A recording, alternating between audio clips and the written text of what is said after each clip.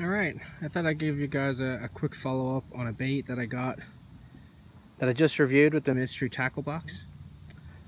This was the sea worm that was, I told you, that smelled like the shrimp. And you can also see there I have the little tag-along blade on the bottom of it. Obviously it does work. Just took this fish out of this heavy hydrilla bed there, just on the other side of it.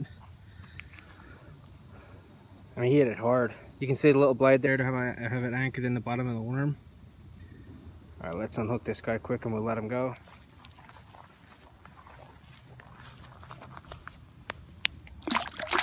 Here he goes.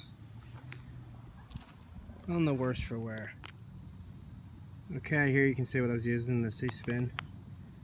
The Bruco, the soft bait. This is the one that smells like the shrimp. They have it impregnated with something that really stinks like fish. And it was in the red. I'll show you how I have it mounted with the Mr. X. With that little finesse spinnerbait blade. See, I had the little screw anchor just screwed into the tail there.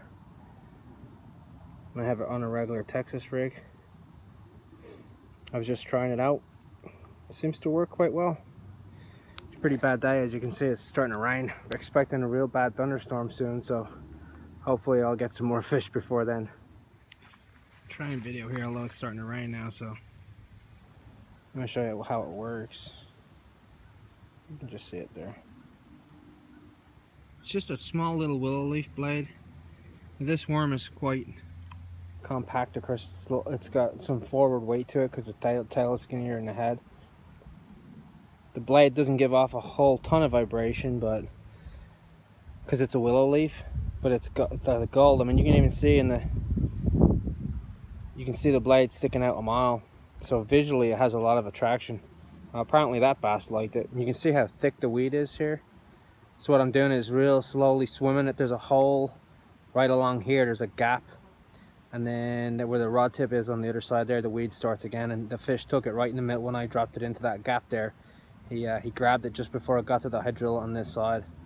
Now there's probably 5 foot of water here, and there's 4.5 foot of hydrilla. So that the hydrilla, you can see some of it's actually tipped out, so it's right on top of the water. And then there's a big deep hole here. The good thing with this is if you drop this worm, you can see here if I drop it in the water, the spinnerbait blade will flutter on the way down. As it sinks, it's fluttering on the way down too. So that's another good technique. If you get to a hole in the grass like that, you can stop it and just drop it, and it'll float right down the hole. And it'll helicopter down. Sometimes they'll hit. A lot of times they'll hit it on the drop. Oh, I think it's time to go home. I think I'm gonna get poured on. Well, this worm just got hit again. This time it wasn't a bass though. It was a small pike, I think.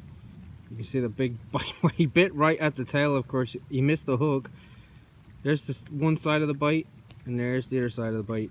He almost took the tail off it. Now what I'm going to do is bite that off and then rethread my spinner back onto the bottom of it so I don't lose it. But he just bit behind the hook. The bass, it was funny, the bass bit the head of the bait, and the little pike bit the tail of the bait. He went for the flash of the spinner.